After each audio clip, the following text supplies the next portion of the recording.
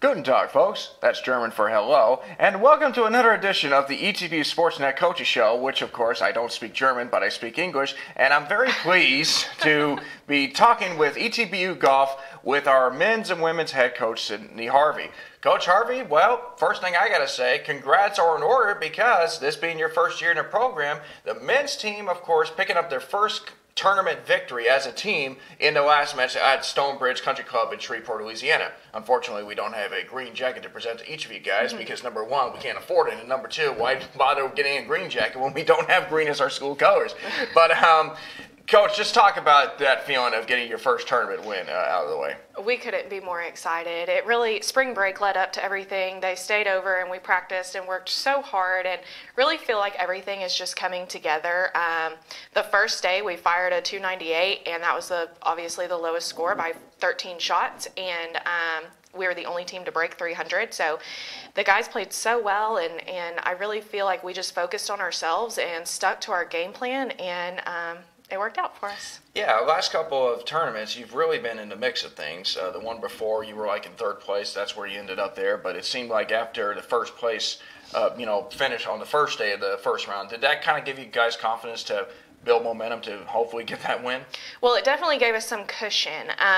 The 13-shot lead helped us a lot. We ended up only winning by 7. We kind of struggled coming down the stretch, the 16th, 17th, and 18th holes, but you're going to kind of get that with younger guys, all freshmen, and then Brady Wright is a junior, but they just don't have that much experience. So it was awesome to be able to really feel that pressure and give them that feeling of having the lead and then holding it and getting their first win. And I think that this will be great momentum going forward into the DBU tournament the next week, and then the conference preview, and then the conference tournament after that. Certainly, Coach. And talk about your women's team and all that. They also, had a strong showing, finished third once again. But just kind of talk about, how have things been going with them as well. It's been going well with them too. They stayed over spring break and worked really hard. We've had a couple of road bumps where we've had to really work on some swing issues and prepare our game. Their next tournament is conference, so we're working really hard to be able to compete at that. And we struggled a little bit the second day at Stonebridge for Centenary's tournament, but like I said, it's a learning experience. We're young, but we're hungry, and they're ready to go for conference, so I'm excited. Certainly, Coach. And, this weekend, of course, or I should say this upcoming Monday or Tuesday, I know golf tournaments play on the weekend, but you play on Mondays and Tuesdays, which I have to get used to that. But next Monday and Tuesday, you're heading out to Irving, Texas for your next tournament. At least I think it's a men's team this time. Men's. And you're going to be going up against a tournament hosted by one of your old stomping grounds at Dallas Baptist University. Is that kind of like kind of an eerie feeling?